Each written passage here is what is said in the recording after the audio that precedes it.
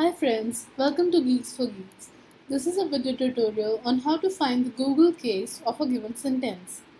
Let's have a look at the problem statement. Given a sentence, task is to rewrite in Google case. It is a style of writing where we replace all the lowercase letters into uppercase letters, leaving the initials of all the words. For example, for the input string Geeks for Geeks, upper will be this with all uppercase except the initials of each word. A simple solution is to convert the whole string into uppercase and then traverse the given string.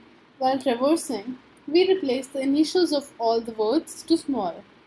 It requires 2 traversals of string. Let's look at the implementation. Initialize W and Z as empty strings.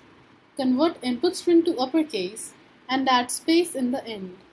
Now, traverse the input string and if the character is not space, add it to word, else convert the first character of word to lowercase and add the word to Z.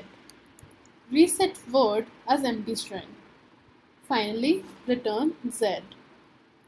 An efficient solution is to do it in single traversal.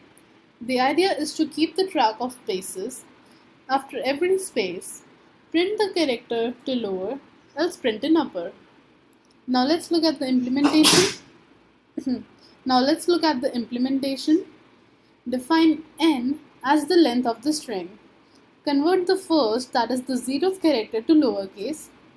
Run a loop from I equal to 1 till n, and if the current character is space, then convert the next character to lowercase as it is the initial of a new word. Else, if the character is not a space, convert the character to uppercase. Finally, return the string S. The time complexity of this solution will be order n. That's it for this video. Thank you for watching. Please leave us your likes and comments.